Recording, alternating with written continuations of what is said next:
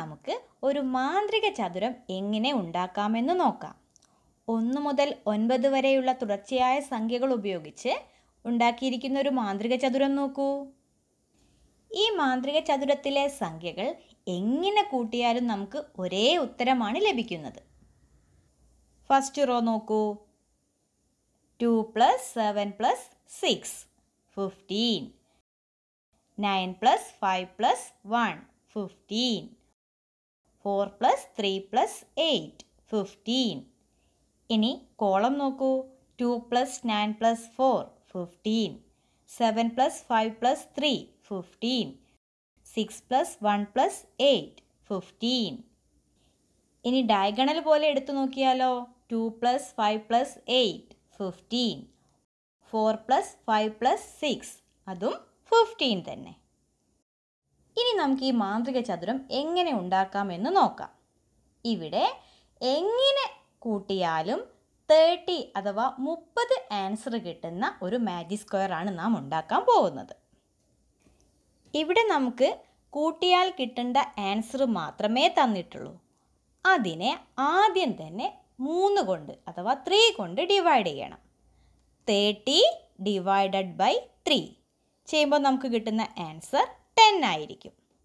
Divide ചെയ്യുമ്പോൾ നമുക്ക് കിട്ടുന്ന ആൻസർ എന്ന് പറയുന്നത് നമ്മൾ മാജിക് സ്ക്വയറിൽ എഴുതുന്ന 9 നമ്പേഴ്സിലെ മിഡിൽ നമ്പർ അഥവാ നടുവിലെ സംഖ്യയായിരിക്കും.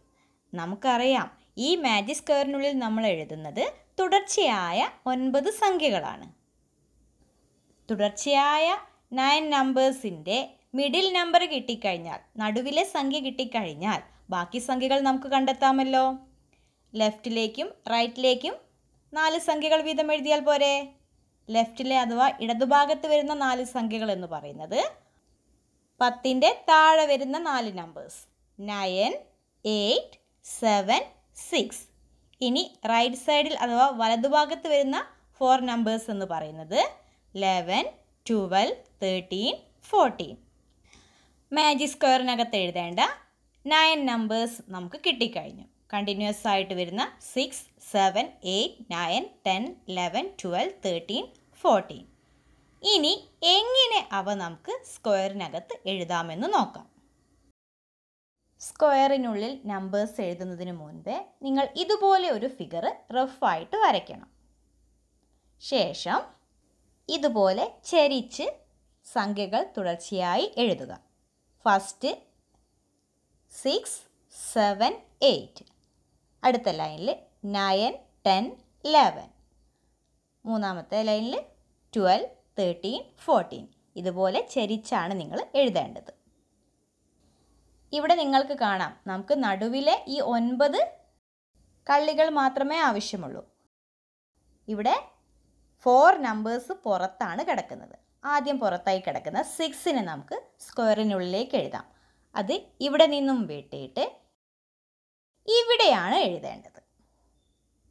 അതുപോലെ റൈറ്റ് സൈഡിൽ പുറത്ത് കിടക്കുന്ന 14നെ ഈ കോളത്തിലാണ് എഴുതേണ്ടത്. ഇനി നമുക്ക് ടോപ്പിൽ കിടക്കുന്ന 8നെ ഇവിടെ എഴുതുക.